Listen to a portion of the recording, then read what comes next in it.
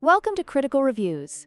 Today, we're diving into the PNY XLR8 Gaming Epic X, a RAM kit that promises high performance but may leave you with some questions. Let's explore the reasons you might want to think twice before hitting that buy button.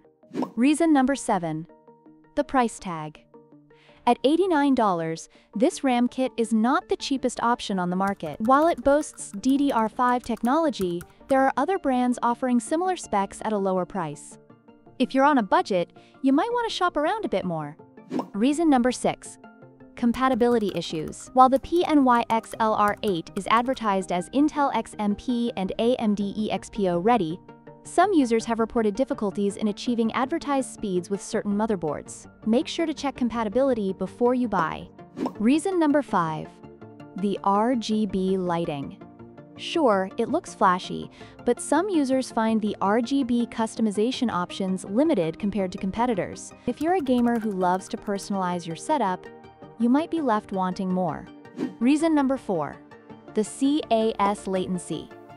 With a latency of 36, it's decent, but not the best in its class. If you're looking for ultra-low latency for competitive gaming, you might want to consider other options that offer better performance. Reason number 3. Heat management. While the heat spreader design looks sleek, some users have reported that it doesn't dissipate heat as effectively as expected. If you're planning on overclocking, this could be a concern. Reason number 2. Availability.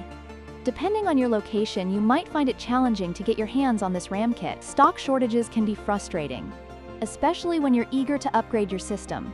And finally, reason number 1. The warranty. While PNY offers a lifetime warranty, some users have reported slow response times for customer service. If you run into issues, you might find yourself waiting longer than expected for support. So there you have it. 7 reasons to consider before purchasing the PNY XLR8 Gaming Epic X. Remember, while it has its strengths, it's essential to weigh these potential drawbacks against your needs. Thanks for watching Critical Reviews, and don't forget to like and subscribe for more honest tech reviews.